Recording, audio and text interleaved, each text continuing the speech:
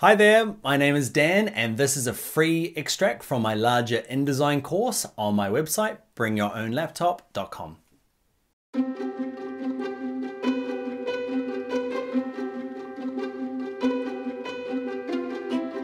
All right, I've just opened a file. It's an older file that I've been working on and it come up with this thing that says converted, and then I try and save it and it says I got to do a save as. It won't let me save it over the top of the thing I just opened. Why is that? It's because InDesign has updated between when you created this file and where it is now. It might only be 6 months ago, it might even be 2 months ago.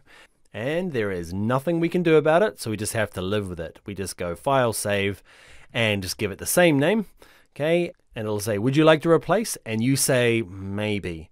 What you might do before you go and replace it over the top, I'm pretty confident. I always do it and I never had a problem.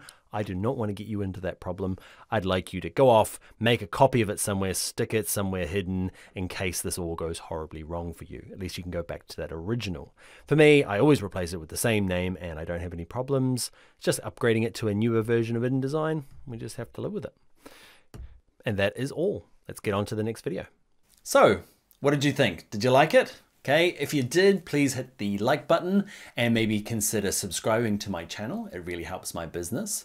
Now, this is just a free video from my larger InDesign course. You can see the full version on bringyourownlaptop.com.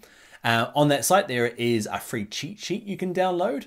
Okay, print it off, stick it next to your computer, look awesome. The other thing is I have lots of other courses there. Photoshop, Illustrator, InDesign, After Effects, Premiere, Dreamweaver, lots of other ones. So go check that out on bringyourownlaptop.com. Bye.